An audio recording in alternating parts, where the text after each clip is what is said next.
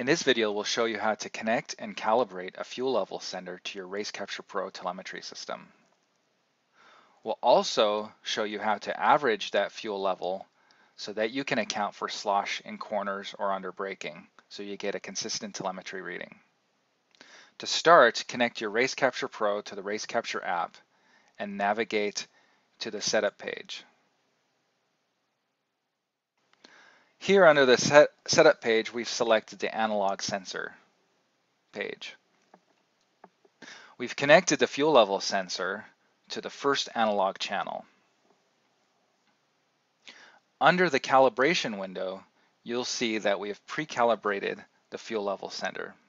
We'll show you how that works. When calibrating a fuel level sender, you can do it in 3 steps. The first step is to empty the fuel tank of all fuel, and then take a voltage reading at the sender. In this example with an E36 BMW, we measured 0 volts at the sender when there was no fuel in the tank. The next step is to fill the tank up to 50%. In this example, we measured 2.2 volts at the sender, and then we set that to 50%. When the tank is full, we measured 3.43 volts, and we set that to 100%. The remaining cells of the calibration table were just replicated with the 100% values. We then navigated to the mode section and select mapped.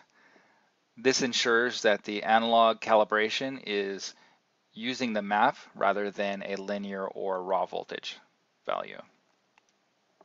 We've set the sample rate to 1 Hertz, and then we've named the channel fuel level raw, and you'll see why in a few minutes. Under the channel customization, you can set the name, you can give it the units. In this case, we selected the percentage symbol. We gave it a precision of 0, so you would just see whole numbers in the telemetry data, and then the min and max values are 0 and 100 correspondingly. Once you are done, write the configuration to your RaceCapture Pro, and then you can go to the navigation page, and then you can see your fuel level reading. To average the fuel level, you can go to the scripting view and add a custom behavior to your RaceCapture Pro system. This involves creating a virtual channel, which we've called fuel level. The virtual channel can be assigned any value that you want, anything that can be done in the simple Lua scripting that we provide on board.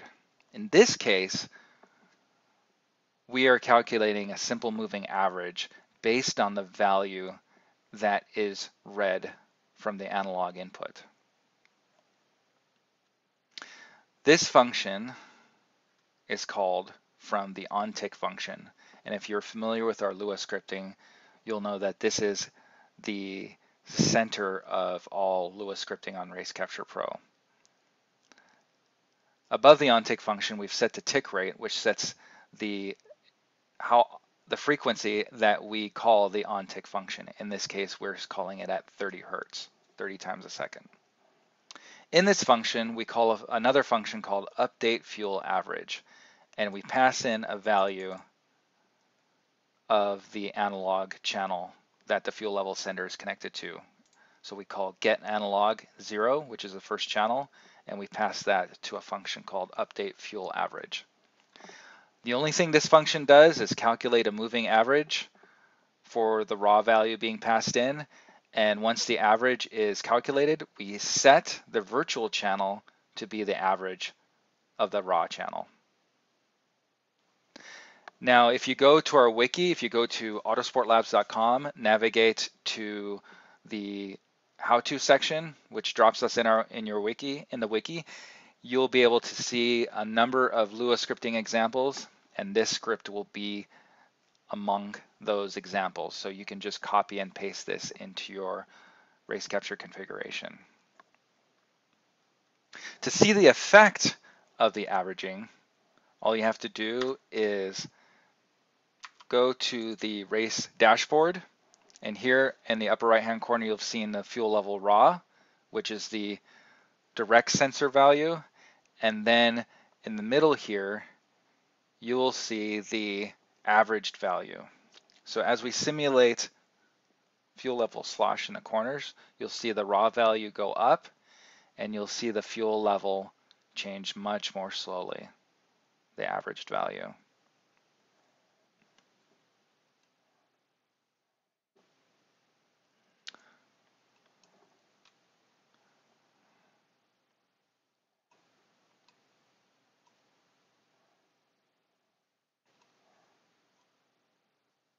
And there you have it. You'll find a lot more examples and information on our wiki. Navigate to autosportlabs.com and click the how-to section at the top of our website. Thank you much.